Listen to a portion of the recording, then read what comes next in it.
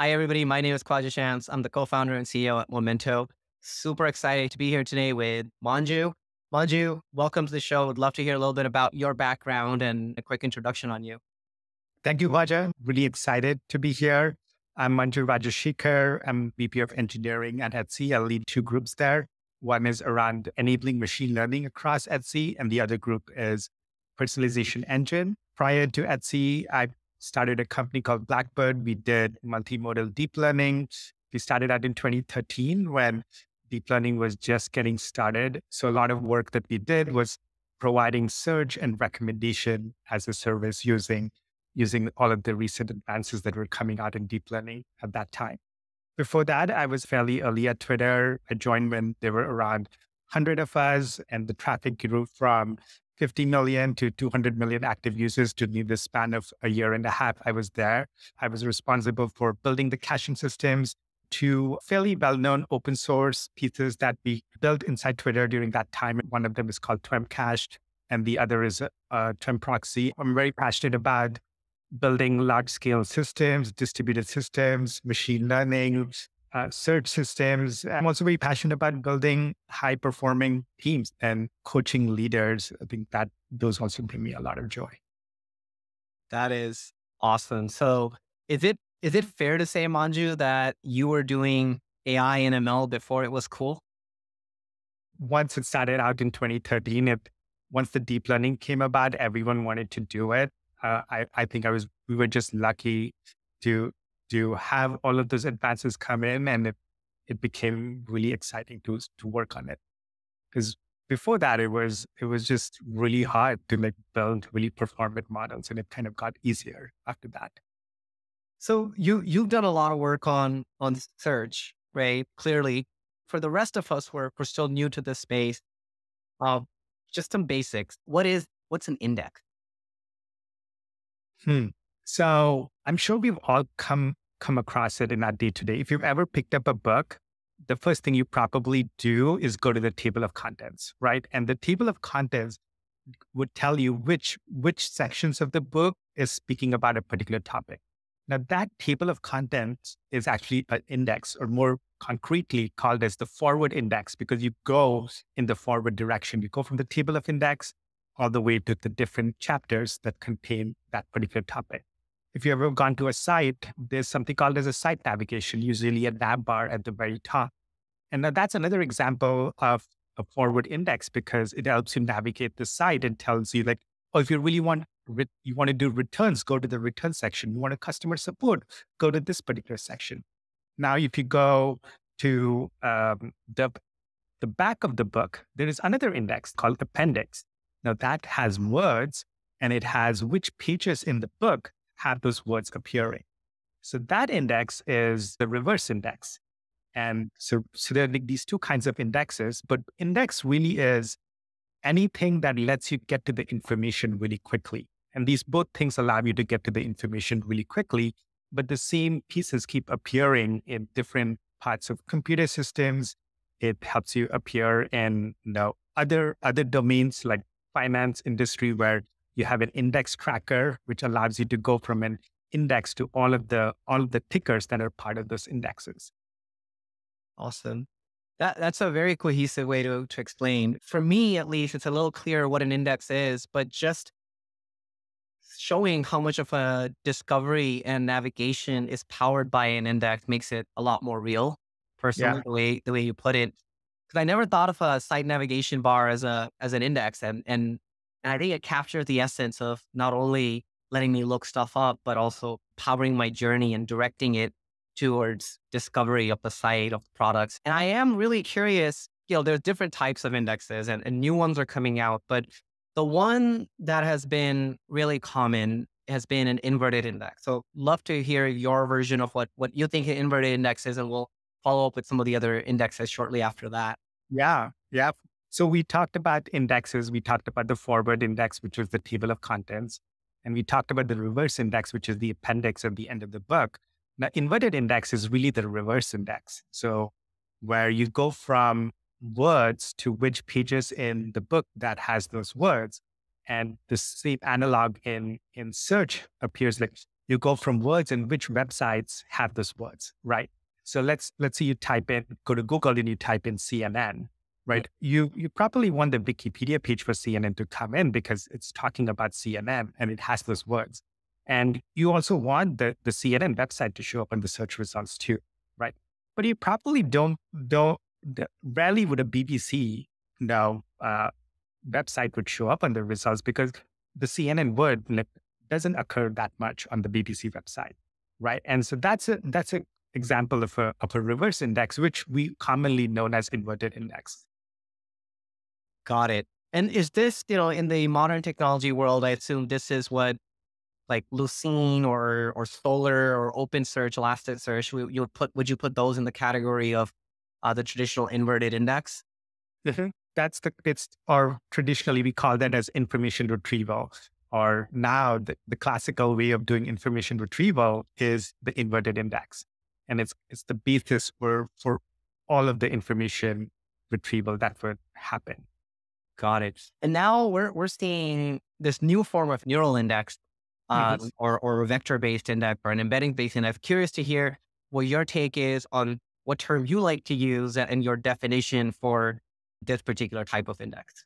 Yeah. So we've talked about like words and we talked about indexes that take you from the words to the documents and take you from the words to the websites that have those words showing up. But not all input is words. Like let's say you're at a museum and you're looking at a painting and you really like that painting and you want to have a painting like that for your home. Now that is very hard it's like almost impossible to describe it in words, right? And the best way to find that painting is probably using an image of that painting, right? And so that's search by image. So we're moving into this world, especially that has happened over the last few years, is a lot of the input to the search systems, a lot of the way that people are expressing what they want is not necessarily in terms of words. You have images, you have videos, you have combination of images and videos and things like that. So we needed we needed a different encoding or a different representation of that input. Now that representation has been, the name for that that we've all kind of aligned on is called as an embedding. And an embedding is just an abstract encoding for whatever your input is. So you can take words, you can convert them into an embedding. You can take images, you can convert them to an embedding. You can take a combination of those and convert them into an embedding.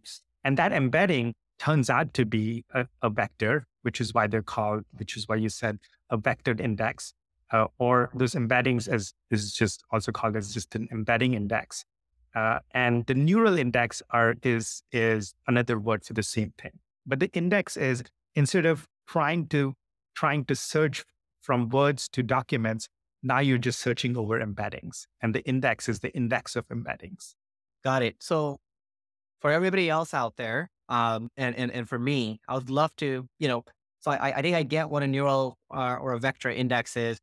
You talked about embeddings. So let's talk a little bit about what is typically the format of an embedding. You said you could represent an image with it, you could represent text with it.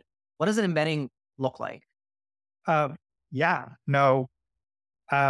Maybe I can go back to like the basics, like what embedding is. Like we're all familiar with the number line. And so a number line is you have numbers going all the way from 0 to keep growing on the right side, and you have numbers growing on the left side.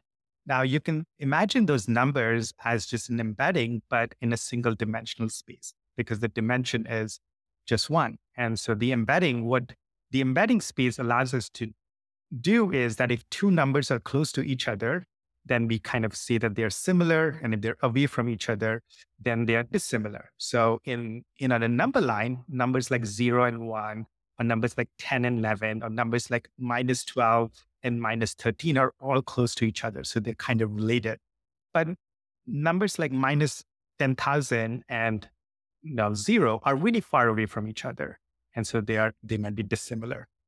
Now you can expand that a little bit and you say, well, maybe my embeddings are just two numbers together. So you would go from a number line to a 2D representation where you have the x-axis and the y-axis and you have these four quadrants, right? So So in this space, you can see everything that appears in the positive quadrant, right? Which is all the positive numbers, all positive X numbers, all positive Y numbers. They're like closer to each other. So that's a two-dimensional embedding. You can extend that to 3 dimensions. You can say that to 4 dimensions. You can extend that to 5 or more. At 5 or more, it's hard to imagine what's really happening and what's close or far away from each other. So Yeah. embeddings are just these like collection of numbers, and you call them and so there are two things that are representing like which dimension an embedding exists, and what is the function that we use to find whether embeddings are similar or not. And in this like really, really high dimensional space that is hard to imagine, where the embeddings appear, and that's the embedding space. So the Got it. goal for constructing an embedding is to take anything and converting it to that vector or that collection of numbers. That makes sense. So in the two-dimensional example, would you do like a Cartesian distance to say how similar or dissimilar an object is if you wanted something that is more fine-grained than which quadrant you're in? Exactly, exactly. And And Mhm. let's say if you were in a three-dimensional space, you could project, or you could take a slice of the three-dimensional object. Let's say you had a spear in Yeah. the three-dimensional, and you ran in it. You took a samurai sword and you sliced it, and you Right. projected it all the way on 2D, and that's the same representation of an embedding, but in a different space. And you can see how what is similar and dissimilar really depends on which space you are in. So two objects that are far away on a sphere could be really close to each other on a 2D space, but really far away on a 3D space. Wow. All right. So this is really blowing my mind. So now what we learned is you mentioned there's a function that can generate the embedding. So I let's say I've got an image, I feed it into this function, it returns to me an embedding, which, as you explained, is a collection of numbers. And then I can search for things that are similar across that hyperdimensional number. So if I take another image, generate the embedding for that, I can go in and say, what are the images that look similar to this particular embedding in across these dimensions that I've generated them in? Exactly. And that is searching over the embeddings. And that's where neural index really helps, because it allows you to get to those embeddings really quickly. Awesome. So now we talked about two types of indexes. It's really difficult to choose. I'm curious if there are attributes of neural indexes that make them better for some sort of searches. Other than the fact that sure there's images, you can't do that necessarily with an inverted index, but even in the text form, I'm curious if there are things that a neural index can do better than an inverted index and vice versa. Yeah, that's a really great question. And what's important to see that this is kind of the design space, right? The different ways of getting information. And with any kind of computer science problem, you'll always have trade-offs Mhm. and capabilities, right? And so the trade-offs between an inverted index and a neural index is, one is around latency and cost, and the other is around capabilities and accuracy, right? So we've had decades of research and production and expertise with like scaling inverted indexes, which is why like if you go to Google and you type in something, you get your answers really, really quickly, because at the core, it's using an inverted index. But go to ChatGPT and ask the same question. It's going to take some time to like give you those answers, because at the core, it's using a neural index. So there are those, and with so there's a latency aspect for it, and because of the years of research, inverted indexes are also super cheap to run. While if you want to run neural indexes, depending on the size of the space that you're searching over, that might be so expensive and sometimes even prohibitively impossible to even do. Right. So that's one. The other is the question of capabilities.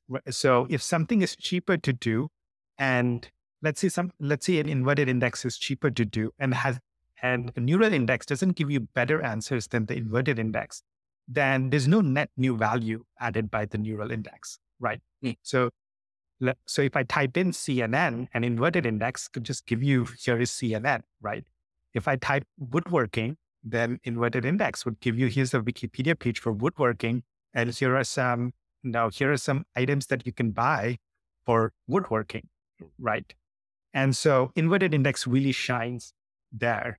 But then, but neural indexes are really great at like complex natural questions, right? And so how do I get started doing woodworking? Now that's a question that typically inverted index are not, designed to solve. Like and so neural indexes can solve a Q&A type of question really well, right? So they're each like experts in a kind of question that you've been asking.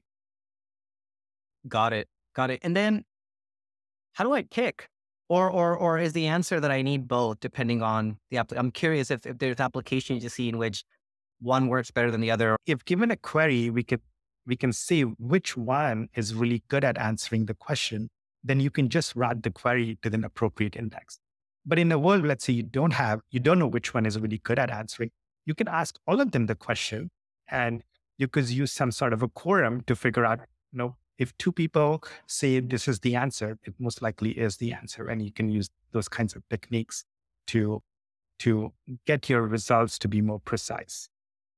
Got it. So what I'm hearing is the query comes in, you triage it, decide if it's really just an inverted index query or a neural index query. If I give you an image, a neural index query. But if I give you some text, it might be unclear whether it's an inverted or a neural, and you might want to run it on both and then combine the results. I think by quorum, what you're talking about is if both of them return a particular result, that's got to go to the top of my ranked results. And then are there heuristics that you use for things that are less obvious where, a neural index gives you some results, inverted index gives you completely different results? How would you kind of rank them against each other? Yeah, you go back to the foundations of machine learning, right? You deploy the system, you for an initial period of time, you get answers from both and see how the users are interacting. If for certain queries, users are interacting more with the results that are coming from inverted index versus neural index, then the system can learn those things. And if for other kinds of queries, if it's interacting with the neural index results, then the system can learn those things. Now you can layer in trade-offs around cost, latency, right? And how can you, the system can constantly be learning. And now you have this self-learning system that is deployed. That is awesome.